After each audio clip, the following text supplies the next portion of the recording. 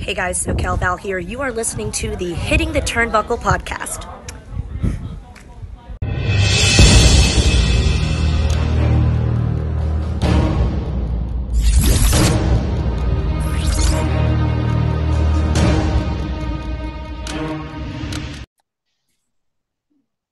Good evening, everyone, and welcome back to the Hitting the Turnbuckle podcast. I'm your host, Adam Cousins, and I'm joined initially by my co-host, Fiona Lockran. Fiona, before we introduce our guest, I'll make a quick reference to yesterday.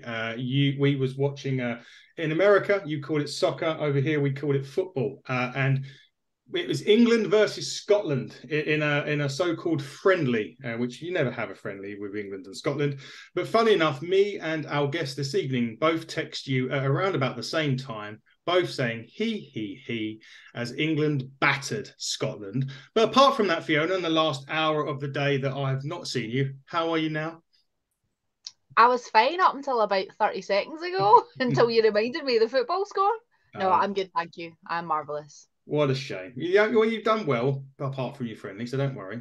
It's not a bad result, is it, really? Anyway, enough about us. Let's talk to our guest. And what a guest we have. British wrestling royalty. I love the British wrestling we've had. We've had Martin Stone on before as well. Me and you, Fiona, sat there and had a great chat with him. But today we have someone who doesn't do a lot of this, so it makes it even more special for us. It is Doug Williams. Doug, good evening to you. Good evening, Adam, and good evening, Fee. Nice Hello. to see you again. Yes, you're right. I don't do many of them, so I'd like to say count yourselves lucky, but we feel very honoured. You know, it goes, eh?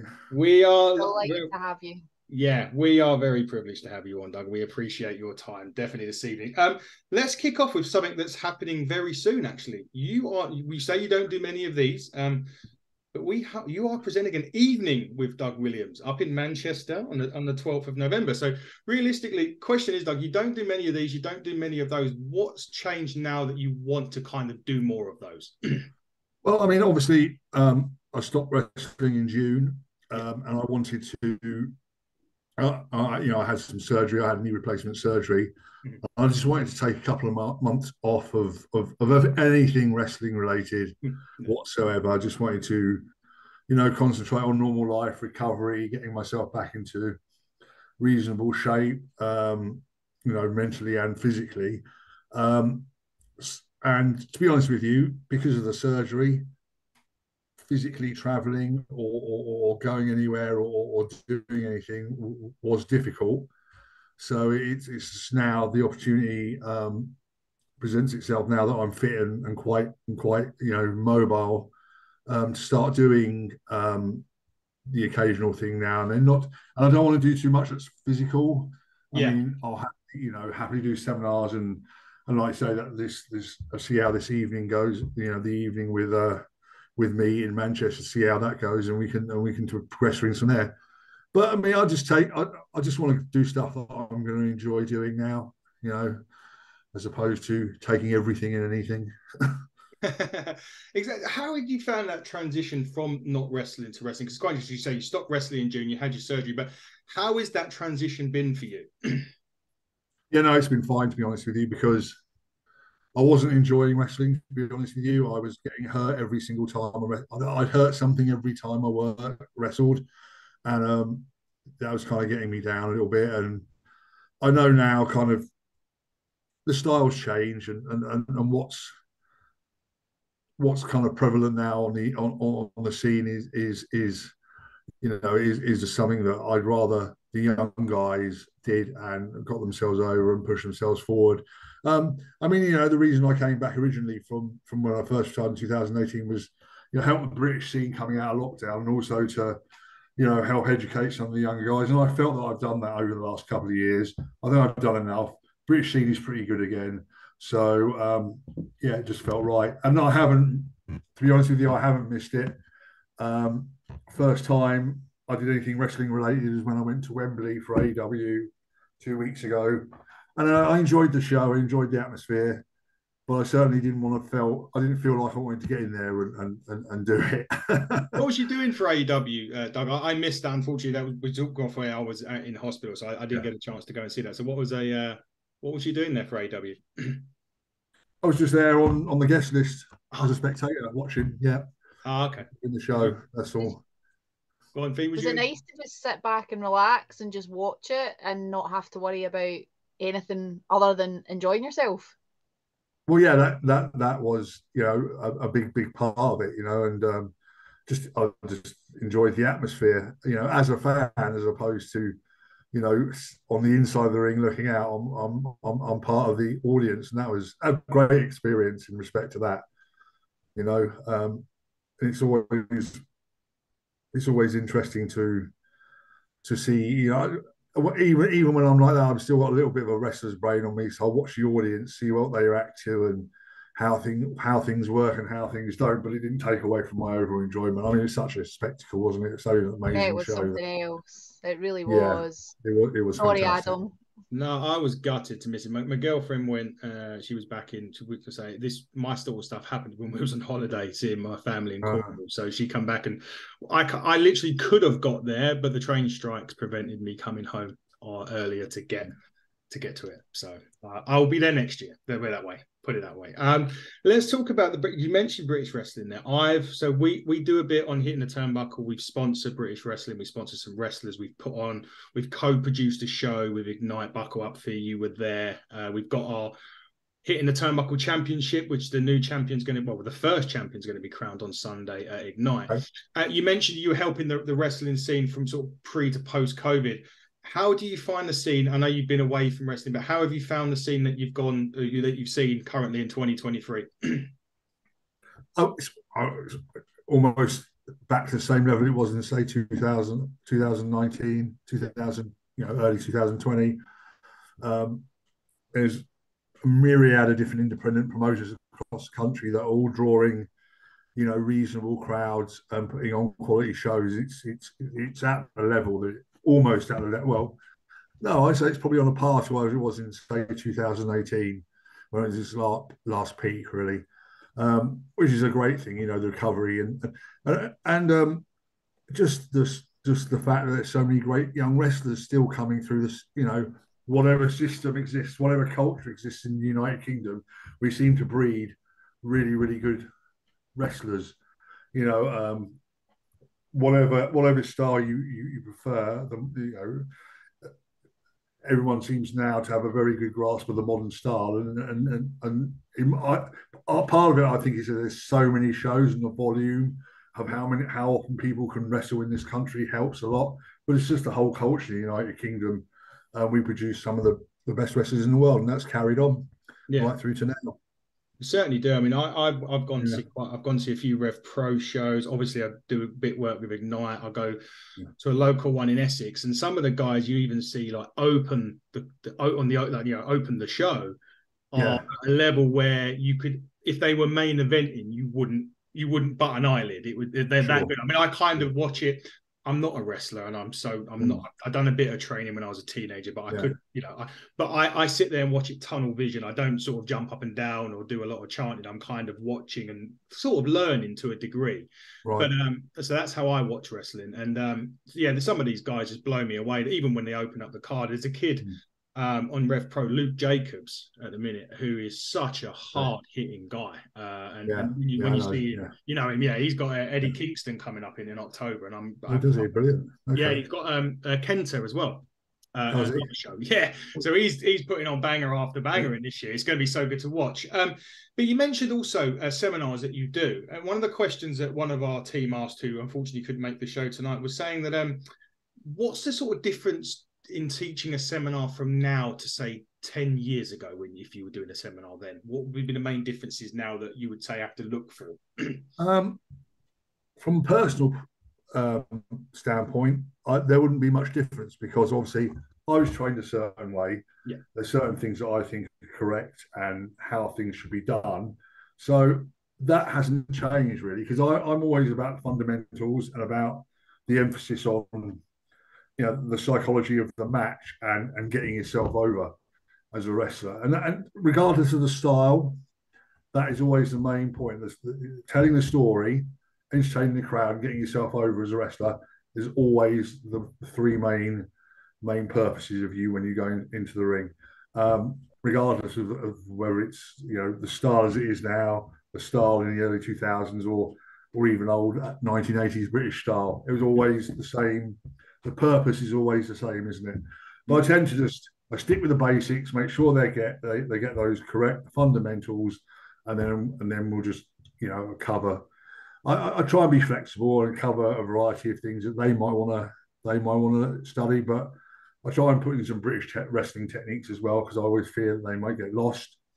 But it's not. Other than that, nothing really much has changed from my point of view, and to me, and it's an interesting thing about that is the more recent seminars I did, like last year, 2022, they were very well received because I think it was so different to what they usually do. Where say if you go back 10 years, it might have been a little bit samey or a little bit, oh, Doug's just reinforcing what our trainer told us. That wasn't the case last year. It was more a case of, wow, this is all great new stuff. And that's just simply because the styles moved on and things are getting, I don't want to say they're getting lost, but they just need bringing back into the forefront, if you know what I mean. Sure. Yeah, I mean, I must admit, one of the things I have to learn, because I got in the ring for our show that we co-produced to announce the championship, and I had to remember where hard cam was.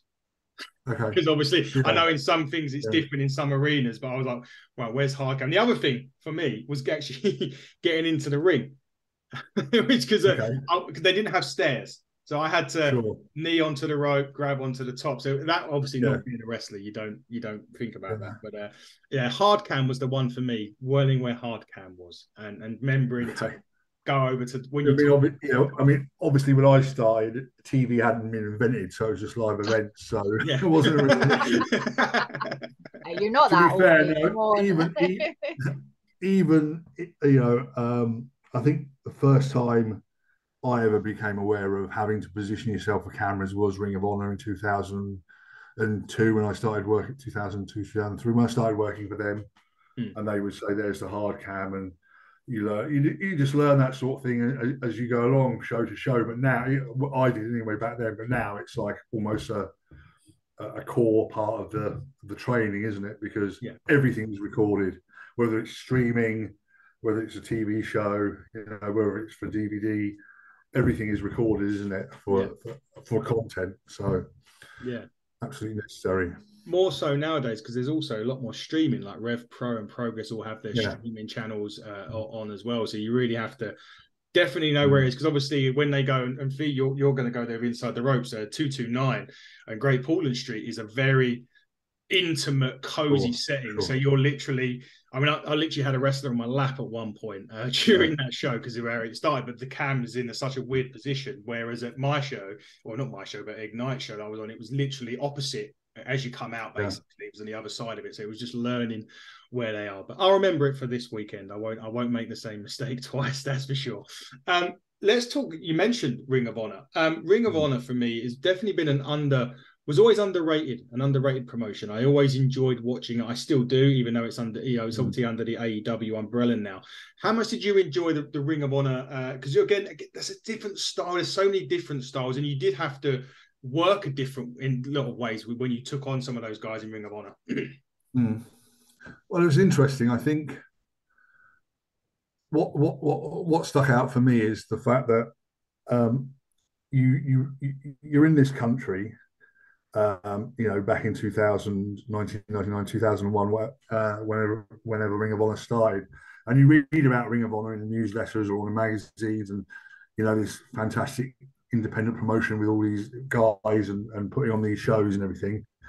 But when you get out there, ultimately, what it is just another independent wrestling show. All they benefited from was having more exposure. Than say your average British show, which might be equally as good, and the guys might be equally as talented, but because it's America, the exposure is that much greater.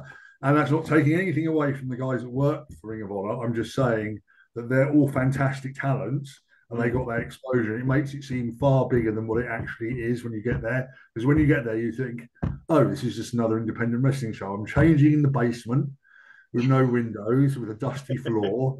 It's not quite the big leagues.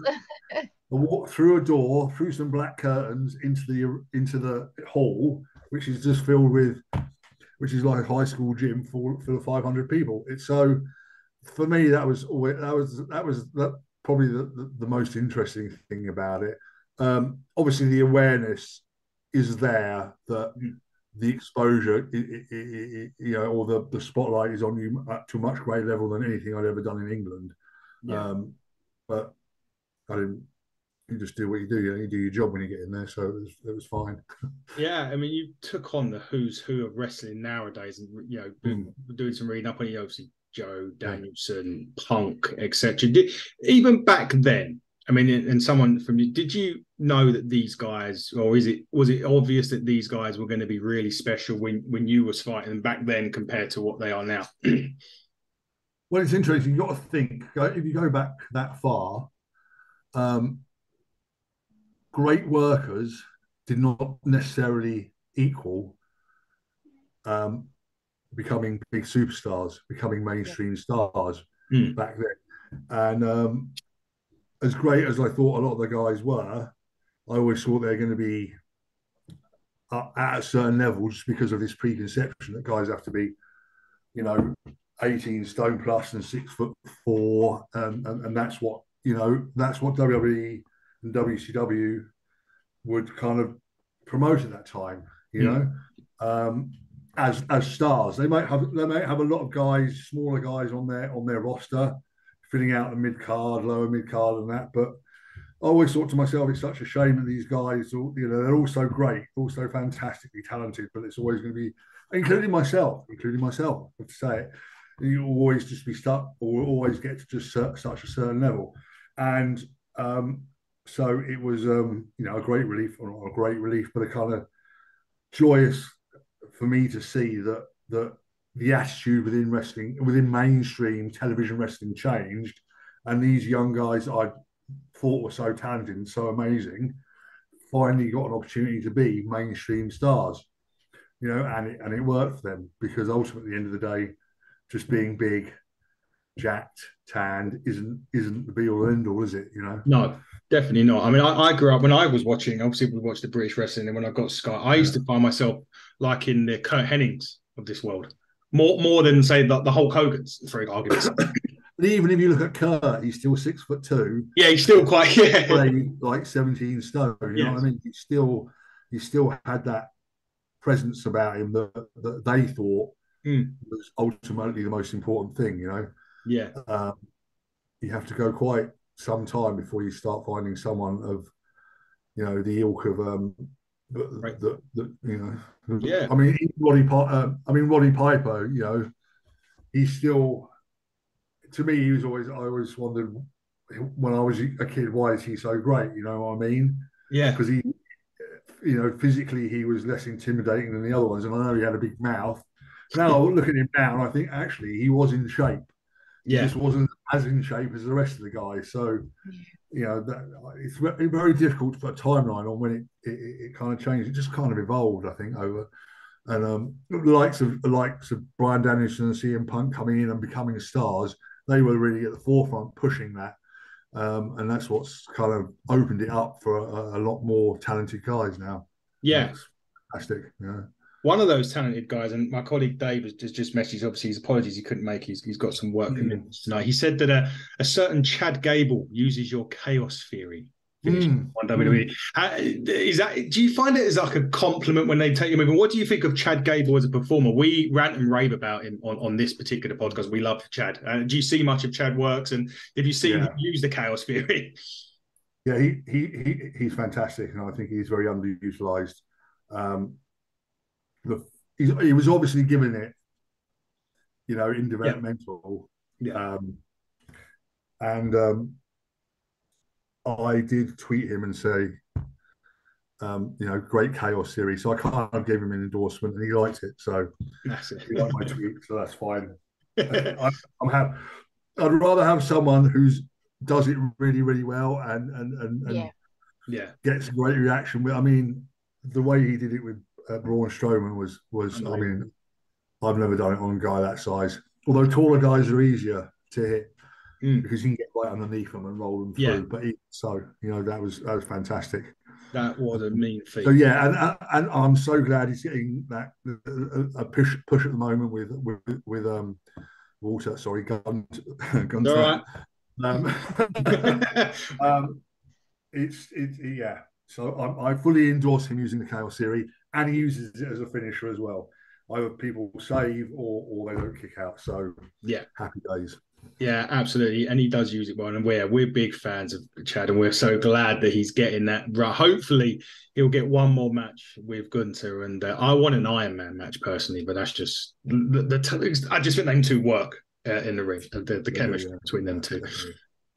Let's talk TNA. So you actually started TNA. You had a few sporadic appearances on the tours initially. I think you wrestled in Brentwood once, and Coventry, and in Liverpool. Yeah, their first tour was in 2008. Yes. Yeah, and I was on all of that. They did. Yeah, I can't remember all the towns they did, but Brentwood, randomly Brentwood was yeah. one of them. Yeah, I did. I actually had signed a contract with them before that started. Okay. So yeah, that was my first tour. But I had contractual commitments in Japan until February 2009, so I wasn't able to actually start with TNA full time until I think it was May 2009. They brought me in, yes, for the Rich Invasion thing. But yeah. So 2000. Going back further though, I did 2003. I did the dark match for him in the asylum in Nashville. Yes. Yeah, James Storm, I believe. Yes, with James Storm. Yes. And a funny story on that. I don't know if you've heard it before. We were given 8 minutes for the match. Okay, so we put together this match, and you think, as I'm going through gorilla position, my entrance music's playing, as I'm walking through, the agent next to me goes, "You got 3 minutes." I was like, "What?" He goes, "You got 3 minutes." I walked out. Wow. And then so poor old James. I mean, obviously, I was the enhancement talent, and James was a star. But I just beat him up for 2 minutes, and then he pinned me. I cut out everything that you had to do, because I thought to myself, I'm going to try and get myself over here with whatever little time I've got. When we had 8 minutes, it was kind of, I had a little bit of a start. He beat me up. I had maybe one little comeback, and then he finished me off. When it got cut, I was thinking, no, I'm just going to take it all myself, and he can beat me. Bless him. So that's what I did. But 3 minutes is nothing really, though, in the grand scheme of things. Like, how do you cope with changes like that, last minute changes like that? Did you ever find them really difficult, or was it dependent on who you were working with? I mean, generally, rule of thumb is you don't usually have a finishing sequence longer than a couple of minutes for TV matches, because you do know that you're getting your time cues. So it's just a matter of cutting out stuff that's ultimately doesn't change the story of the match you're telling. I mean, it didn't really matter too much, because this was kind of a tryout match, or a dark match, or whatever you want to call it. But the point was that James was going over with his finisher, and that's what happened. So I don't find it too difficult to cut stuff out, really. If time's going, if time is running out, I will cut stuff out. Yeah. Confuses a lot of people, though. I've done it in matches on the fly where you cut stuff out and go straight to this, go straight to that, and people get lost and confused. Yeah. But I think that comes from the modern style of planning 75%, 80% of your match nowadays. Yeah. It's not, and obviously matches get cut quite often nowadays, that you kind of, or you read about it. I mean, you take it with a pinch. I mean, we take it with a pinch of salt, but you do hear about it. You did early doors wrestle a certain AJ Styles. I think there were a lot in freeway. I think you were doing a lot in freeway matches on the tours, and you were wrestling AJ early doors. Kind of, again, he seems to, another one that you're right, he's got the height kind of thing to him. But again, it took him a while to get to obviously where he's got to now in the WWE. But he seemed to be the one that I always thought was just the smoothest worker, apart from the Styles clash, which can get a bit dodgy depending on who you do that on. But he was always quite smooth. It was always it looked easy with AJ, maybe more so than others. Allow me to defend the Styles clash. Please first. Do. It's really, really easy move to take. And I don't understand how anyone can screw it up just look at the ground, just look down. That's all you have to do. Yeah. That's that. So I'm going to defend the move. Okay. And you are right. He's a really smooth worker, easy to work with. Obviously studies different styles and different techniques from around the world. He did. So yeah, we always work well. I mean, I think I've only wrestled him in singles matches 4 or 5 times ever. Wow. A couple of them being on house shows. Most of the others have been, as you say, 3 ways. They the ones on that tour you were talking about with Jay Lethal. Jay Lethal, yeah. But I did one in FWA, which is an old British promotion. Yeah. It was me, AJ, and Jerry Lynn, which was a lot of fun as well. Brilliant. He was. Oh, and I did one in 2014 with me, Rampage Brown, and AJ Styles as well, which was really fun. Interesting. That was when AJ was IWGP champion. So yes. It was a. Yeah. Wasn't long before he went WWE then, really, 2014, was it? Because it wasn't that long before he went to Rumble, debuted at Rumble, was it, after that? That's right. Yeah, it wasn't too long. We now talk one of my favourite parts of TNA, which was the British Invasion, yourself, Rob Terry, and a good friend of ours, Nick Aldis, who's also been on. We had him on a couple of months ago before he, I believe he's WWE in producing now, or he's doing some kind of shadow producing there. It was just after he had left. Sure. Yeah, just before. Yeah, that was it, and just before he went to WWE. It was. I mean, from my point of view, it's fantastic to see. Obviously, Rob Terry was the Welsh. I think he's Rob Terry. He was Welsh, isn't he? Yes, Welsh. Welsh. Yeah. So it was great to see these guys in there, and you guys really tore it up, and it was so good to see. Dave, unfortunately, Dave's not on here. He was going to do your signature pose that you do, but he's not on the show. Unfortunately, he's been doing it all week. If you watch our shows all week, he's been doing it. Yeah. Beer Money was one of your first guys, and another team that I really love. Obviously goes kind of back to where it started for you with James Storm, but obviously Robert Roode was added. How did this British invasion happen, and was it as fun for you guys as it looked for us on the telly? Well, obviously, I mean, it was a Vince Russo idea, and I think our take on it, or our kind of attitude, is we're going to have as much fun as we possibly can with it, because it's just an American's idea of what a British person, a British people would be, you know what I mean? And kind of, arrogant, a little bit aloof. But we just decided we'd just go out there and have as much fun with it as possible. And it worked, and for me it was good because, generally up to that point, I was known as a serious technical wrestler. To go out there and just do something much more fun and interesting was great fun for me. I loved it. I loved doing it. It was great. Yeah, and and our feud with Beer Money, that we were always told that's the go-to match. If they were struggling for a tag match, then they'd always just put Beer Money and British Invasion. I think we did about 20 or 30 house show loops with them in the end over a 2-year period. So I want to quickly discuss Full Metal Mayhem, which is TNA's tables, ladders, and chairs. This is a question. I think I've asked this a couple of times with some of the guys, ex-WWE guys who are on. How do you? Because obviously, look, wrestling hurts no matter what you do. Doesn't matter if you're taking a body slam or a headlock takeover or whatever. It's a painful job. But this one, because you're falling off of ladders, you're getting hit with chairs, you're going through tables. Do you have to prepare yourself mentally as well as physically for that kind of match? No, not really, because you do quite a lot of that stuff on the independent scene when you shouldn't do. And you do it in a lot less safer environment, with equipment that's a lot less reliable. So I'm much happier going through a properly prepared table than I might do going through some pasting table that someone's bought at the local hardware store, and I've had a few independent ladder matches where the ladders have collapsed on me because they're so bad. So I don't think you have to prepare yourself mentally. You understand the risks involved, and to me, there's people that are prepared to take certain bumps, and there's people that are not.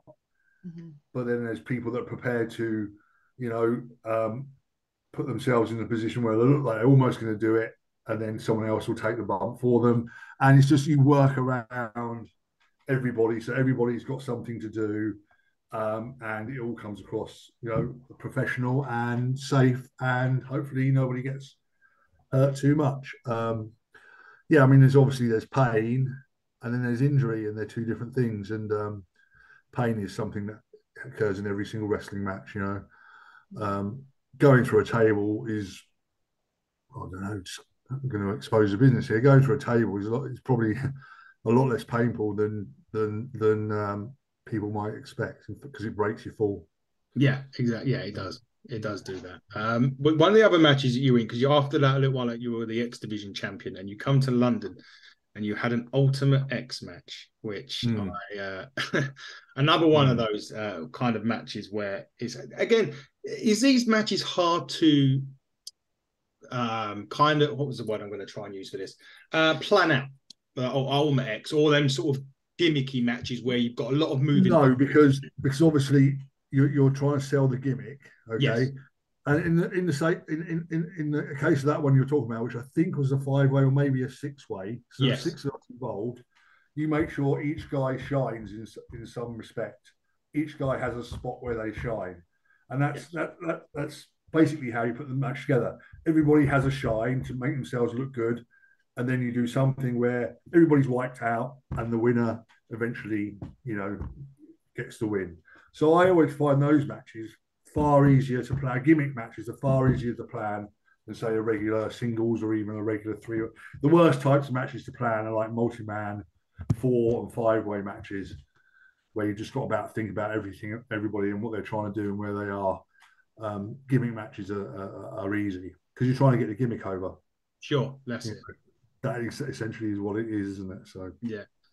How did it change when the likes of Hogan and Bischoff coming? So they'd done Fortune and you were feuding with them a little bit. Was there a big noticeable change? Because at that point, was that the point where TNA were going up against the WWE on a Monday night? Yeah, that was a gradual change, because it was, they came in the beginning of 2010, but then I had my whole X Division run during 2010. Yeah. And then really, once Vince and Jerry left, Vince Russo and Jeff, when Vince Russo and Jeff Jarrett left, and more creative control was given to kind of Bruce Pritchard and Hogan, is where I was kind of got lost in the shuffle a little bit. And that's so end of 2010, beginning of 2011, where it's kind of changed for me. But it's more a case of who was in my corner, and those people left, unfortunately. Yeah, unfortunately so. And Fee, we're going to have to talk about it now, because we've just finished talking about the latest episode. But let's talk NWA. And Fee, you love NWA, so you can have some time now. Let me rest my voice. Well, obviously now I'm trying to rack my brain. So it was like, obviously last year, met you out in Nashville at the Crockett Cup.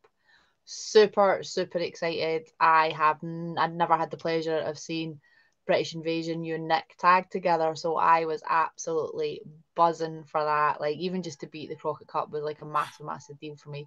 Obviously things changed with that, and the British Invasion became the Commonwealth Correction. Yeah. That was your first kind of foray with NWA at the time, wasn't it? Had you been in? That was what? Had you been in? My first Crockett Cup, wasn't it? It was my first Crockett Cup, but I've been with the NWA.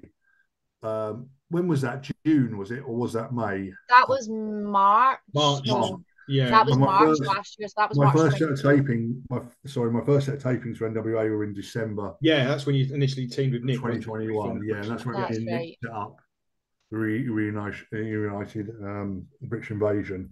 So yeah, the March tapings were obviously the second time I've been out there, where it all got changed about. So it was interesting.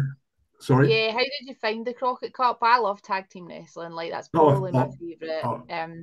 It was fantastic. I mean, obviously, because we knew that we had to because we were a brand new team, we had to put a strong showing in on both nights. And I think we did that. Obviously, was really, really familiar with the Briscoes, wrestled them many, many times. So, the final to me was easy, great match. And yeah, really fun. And do you know what? In hindsight, it was probably better for the change as well. Yeah. Because it gave us kind of a fresh, it was a fresh team. People kind of had us as not really sure we were underdogs, how we were going to do. So it was left people impressed. So I was pleased with that. No, I mean, I had a great. That was like awesome for me to be there in that. And then obviously after that, hey, you eventually went on to win the NWA Tag Team Championships. Again, how was that experience for you? Well, yeah, I mean, obviously for me, growing up, being a big fan of NWA tag wrestling, I mean, I love the Steiners. They're one of my favorite teams of all time. It was, I'm not a belt mark. I understand that I know because I'm a wrestler that they're a tool for telling stories, but by the same token, they are the promotion recognizing you as the figurehead of the division, the tag division, and being the most important representatives of that. And so it was an honour for me that they elected to put the belts on us. They obviously had faith in us. They impressed with what they saw, and they had hopes for us going forward. So yeah, it was a nice feeling, really. And of course, it's NWA, isn't it? It's the legacy of that particular promotion. Yeah. Yeah, definitely. So I want to go a bit further back because you did make an appearance in WWE against Carlito, of all people. He made a dark match in England in November 2006. Carlito's now, well, apparently been re-signed. Although they've not got anything for him as it stands at the minute. But what was that experience like at WWE? Because obviously, you say you was going to be enhancement talent. Carlito was going to go over in that. But because WWE is the creme de la creme, isn't it? Still is at the moment, the creme de la creme of wrestling, no matter what anyone says. Did you notice big differences in there when, say, for example, because obviously at that time you'd literally done a few bits of ROH and come off the independents. Was that a big culture change though for you? Not particularly in terms of what I was doing in the ring, how I was instructed. Yeah, there wasn't that. I've done big arena shows in Japan already at that point. It wasn't the one thing that always stuck out to me, because it's the biggest crowd I worked in front of up to that point, was the sheer noise and the building almost rumbling, with the sound of the audience. That was probably the biggest thing for me. But no, it was funny really, because it was really cool in the locker room. Most people knew who I was, which was nice, so they let me change in the main locker room, and that was all cool. So yeah, no, it was a really, really positive experience. And I thought I'd get a job out of it, but I wasn't big enough. So there you go. That's literally what they told me. Oh, is that what the words were? That was it? Was it? Yeah. Wow. Yeah. Unbelievable. Yeah. That's Tommy Dreamer was in talent relations at the time, so he's not one to pull his punches, And it wasn't, it wasn't his decision, obviously, but he said that.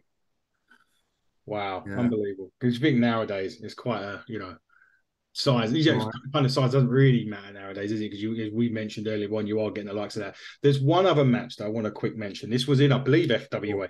Eddie Guerrero. Okay, yeah. No, it wasn't FWA. Was it not? Common misconception. Well, I thought the show was actually promoted by a guy called Tommy Boyd, who was a radio presenter, and he called it was a one-off show. The promotion was called SWAT. I can't remember what it stood for. Something wrestling, something, probably. Okay. He used FWA in its, in terms of the ring and the sound systems and the crews and that sort of stuff. But the TV production was actually done by Bravo themselves, the channel Bravo. Yeah. They were the actual team. They actually did the producing. That was their cameramen. It was their whole TV setup. yeah, so yeah, kind of FWA only in wrestlers only, I'd say. In wrestlers only. But Eddie Guerrero, what a match to have though, Eddie Guerrero. Yeah, it's interesting. It's a learning experience for me, and what I took away from that is what I had to be in order to be a world class wrestler. What I had to do, what I had to know, and yeah, so hopefully I managed to apply those things successfully. You know, to I some think so. degree.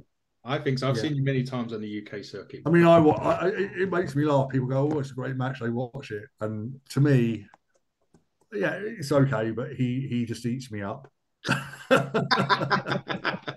He's all over me like a rash. Yeah. And I see it, but maybe other people don't, you know. So anyway, that's brilliant. And we won't keep you much longer now. Let's start wrapping up for you because I appreciate you coming on and taking the time.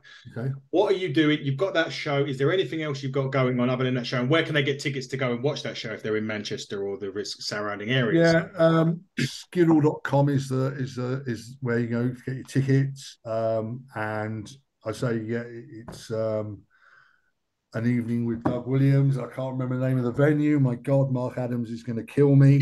Hold on. Is it Stretford Mall? Isn't it 127-128? Is it called Head? Or Okay. Head 127-128, Stretford Mall, Chester Road, Manchester. I'll take your word for it. Yeah, absolutely. It's on your poster. Tickets, yeah. Tickets are only £10. You can come. I'm not overly familiar with the format and Mark how he runs these, but I can imagine there's going to be some sort of Q&A in there somewhere. We'll get some fun stories. People can get my take on a lot of things that I think there's a lot of things that people seem to have forgotten about that maybe I could bring to the fore and they'd be interested in, like the whole experience of how I was involved in bringing Kenta Kobashi and Misawa to Europe in the first place, those sort of things. Development of British wrestling over the years, my own personal experiences of various different current stars. There's so much that we're talking 30 years of stories really. So come along, please come along and be entertained, have a few drinks, and we'll have a laugh. But yeah, that's November the 12th, I believe. Yes, it is. Yeah, I think it says 7:30 start. Hold on. Progress are running that day in Manchester. Yeah. Oh, okay. So, good day out then. Yeah. Doors open at 7, so yeah, 7:30 start probably be about right. Yeah, that's right. Anything else, Doug, you got going on? The only other thing I know of at the moment is I've got a seminar in Hanover in Germany. Wow. In October. Nice. That's October the 14th, I think. A Saturday.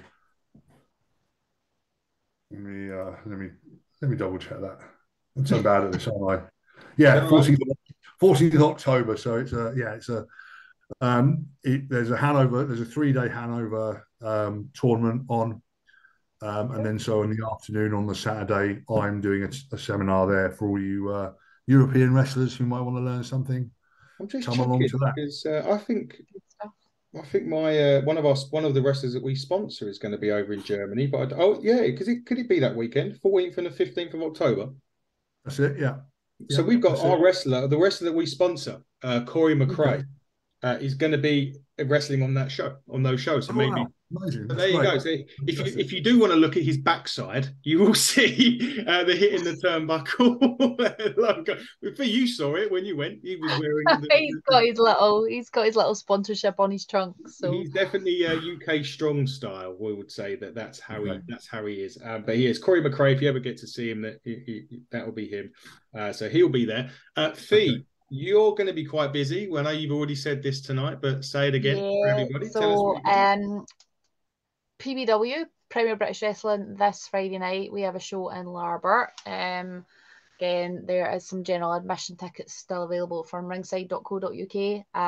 Haven't seen the card. I've got no idea what's happening with the show yet. I will probably find out on Friday when I get there, so that'll be fun.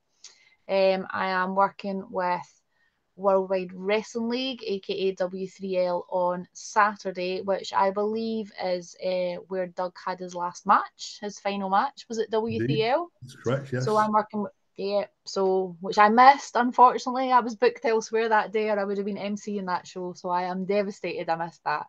But I'm with W3L on Saturday down in Muirkirk in Ayrshire. Next Saturday, I am working with Pro Wrestling Scotland, which is run by TJ Rage up here.